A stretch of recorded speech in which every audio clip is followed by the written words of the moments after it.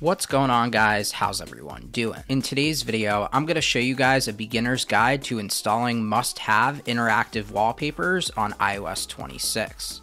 Your iPhone can do some seriously awesome stuff. And like I said before, it even works on iOS 26, which is fantastic because it works on all of the newest iPhones as well. The incredible dynamic wallpapers you can get look even better with today's sponsor, ESR. I'll tell you more about them in a little bit. However, let's talk about minimum requirements. You'll need an iPhone or iOS device on at least iOS 17.0 or later. At some point in the future, this might work on older iOS versions, but for now, you need to be on at least iOS 17.0. Sideloading the PocketPoster app. This is an app that you'll need to sideload onto your device. If you already know how to sideload, feel free to skip ahead using the timestamps down below. For anyone that's on newer iOS versions, you'll want to install AltStore to your computer, as that's one of the more reliable ways to sideload on new devices. For older devices and older iOS versions, if you're in the small percentage of people that can use TrollStore, TrollStore is going to be your best bet when it comes to sideloading any app on your device. Apps sideloaded with TrollStore never expire. It works all the way up until 17.0. Anything newer, 17.0.1 and later, it will not work. So things like iOS 18, iOS 26, unfortunately, you're going to be out of luck when it comes to using TrollStore. If you're on a compatible firmware and you're not sure how to get TrollStore, I've made a few tutorial videos and I'll link them down below. So for anyone that's on newer iOS versions, you'll want to install AltStore to your computer. On Mac, once that's done, go ahead and open it. You can plug your phone into your computer. Also, in Finder or in iTunes, make sure Show This iPhone When on Wi-Fi is checked. And if you're on Mac, that's it. You're good to go. If you're on Windows, it's pretty similar, but there's a few more steps. Make sure to download both iTunes and iCloud from the link down below in the description, and make sure it is from this link and it's not from the Microsoft Store. So right now, I'm installing iTunes. And once that's done, I'm going to click this link to download iCloud for Windows. Make sure your device is connected to your computer. You may see a pop-up saying you'll need to trust your iPhone to your computer. You can go ahead and do that, and then from there, the computer should recognize your device. If your computer doesn't recognize your device properly, it could be a number of different things. USB drivers may not be installed correctly, or it may just be a bad phone cable. Make sure the cable is properly plugged in, or try a different cable. Sometimes it is the cable you're using, so just keep that in mind. Also, of course, make sure sync with this iPhone over Wi-Fi is checked in iTunes. And there we go. Once all of that is out of the way, you can go ahead and click Get AltStore, and then just go ahead and download AltStore for Windows. Now just go ahead and double click to open up the installer, and then click through to install AltStore. Once that's done, search for AltStore and then go ahead and open it. Windows Defender might pop up here. Just go ahead and allow access, and then you should be good to go. Go ahead and open it from your taskbar down at the bottom of the screen, and you should see a little button that says Install AltStore. At this point, the process is the same on both macOS and Windows. Type in your Apple account username and password. And don't worry, this is safe to do. This uses an Apple account in order to properly authenticate it, so that's the reason why it's asking for a username and password. This authenticates it directly from Apple servers, so it's completely safe. If you'd like, you can also create a separate Apple account just for this process. So now AltStore will start to install AltStore onto our iPhone.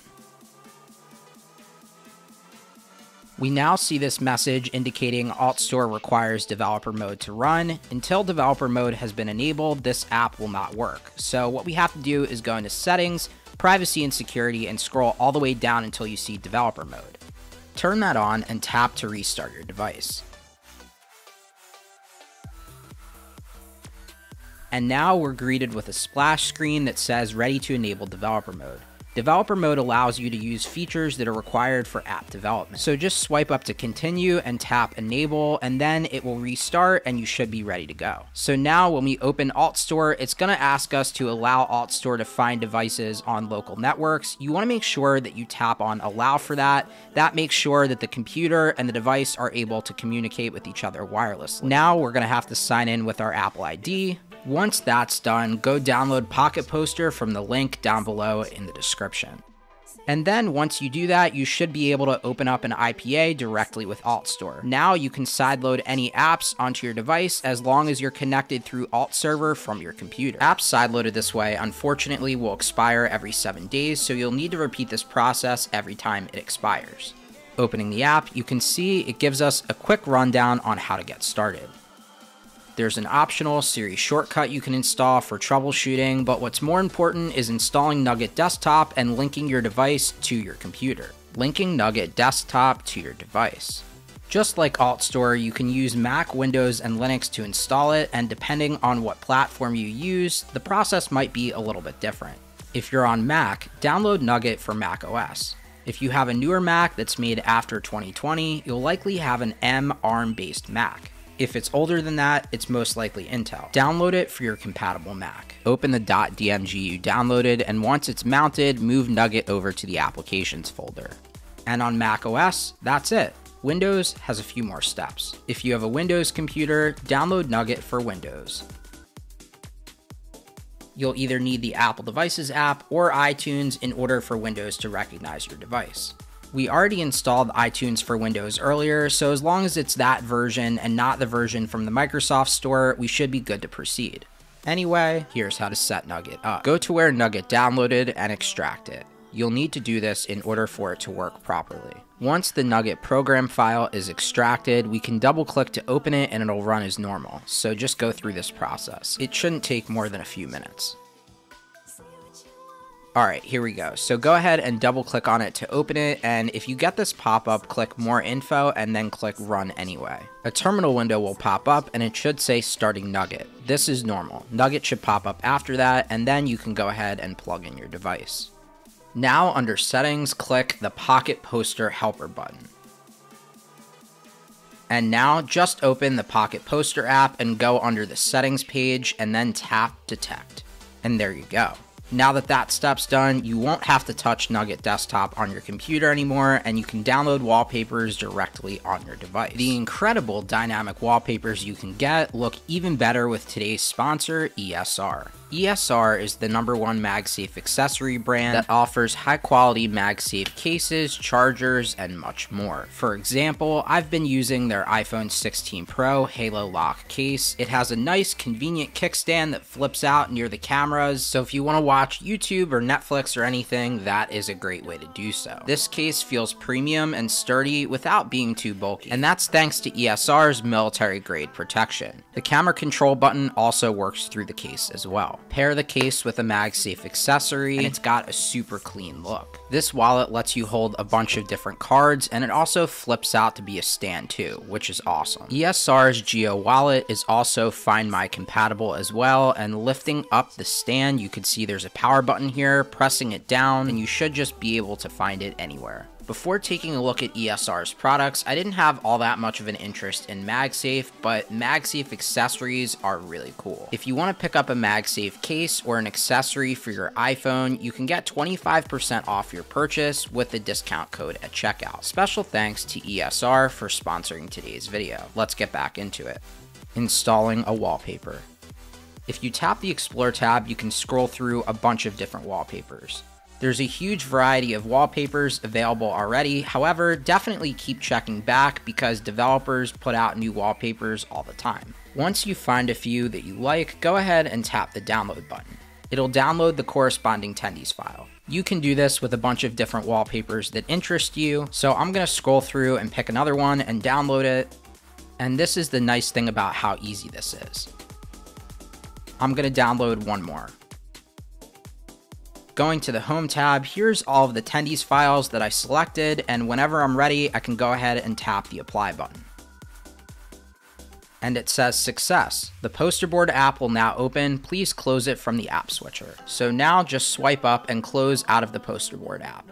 Now scrolling through collections to add a new wallpaper, and there you go. There's all of our wallpapers that we just added, and it was that easy. These aren't ordinary wallpapers because they move and change dynamically depending on the situation. If any of what I'm showing you piques your interest, then go check some of these wallpapers out. They are awesome. I'm gonna make a top interactive wallpapers video at some point soon, so make sure to stay tuned. Some wallpapers have different effects, such as the planet one having a warped clock animation. To turn this on, press and hold on the wallpaper and then tap the customize button and make sure the depth effect is turned on. Again, as you'll continue to see in this video, these things were just not possible on regular iOS before, which makes it extra incredible. Video wallpapers. Make any video on your iPhone a wallpaper. In the PocketPoster app, you'll see there's a video tab. This is what allows you to make any video on your iPhone a wallpaper, and that is awesome. Because you can pick any video from your camera roll, it could literally be anything. So something as simple as a few second video I took of my desk, to also something maybe a bit more complicated. Before you select a video though, just make sure the disable video duration limit toggle is enabled inside of the PocketPoster settings. It's important to do that because the default duration limit is 12 seconds, so any videos longer than 12 seconds will fail if that's not toggled on. When you're ready, just tap apply and it'll go ahead and generate all of the frames needed for the video wallpaper. And it'll apply it, and now it says success. The poster board app will now automatically open and just swipe up to close out of it again. And now again, if we try to add a new wallpaper and scroll all the way down the collections, now you'll see the video wallpapers you added will appear right here. Because you can pick any video on your iPhone to become your wallpaper, you can actually come up with some really cool ideas. Say you want to have a scene from your favorite movie be your wallpaper, you can do that. And of course, not only does this wallpaper work on the lock screen, it also works on the home screen. Reset collections to add or remove wallpapers. You can only have up to 15 wallpapers in your collections section at a time. So how do you add more wallpapers without getting rid of your existing ones? Just tap the Reset Collections button in the PocketPoster app. This will reset the collection section back to default and will uninstall any of the wallpapers that you previously added in the collections section. Now going back to add a new wallpaper, scrolling down the collections, you can see it just resets itself and now you are back to how it looked by default. But doing this only resets the collection section, not the carousel of wallpapers that you've previously added. This means that if you want, you can use all of the wallpapers that you previously installed, and you can install a whole brand new batch of new ones. If for some reason something gets messed up and you lose the default wallpapers that come with your iPhone, you can grab them over here. And you can even download ones that are for newer devices if you have an older device as well. The fact that you can do this on the latest iOS versions and the latest iPhone is nothing short of incredible. And this is the first thing in a long time that I've genuinely been excited to talk about. The developer updates this app pretty frequently, so keep checking back for more updates. With that being said, that's your beginner's guide to PocketPoster, the easiest, best way to download these incredible dynamic interactive wallpapers. If you enjoyed today's video, please make sure to hit that like button. Also, go ahead and subscribe and turn on that post notification bell so that way you never miss out on a brand new upload. We're trying to get to 10,000 subscribers, so please help us out by clicking that subscribe button. Anyway, guys, that's pretty much going to do it for today's video. Thank you guys so much for watching. Have a good one, guys. Peace.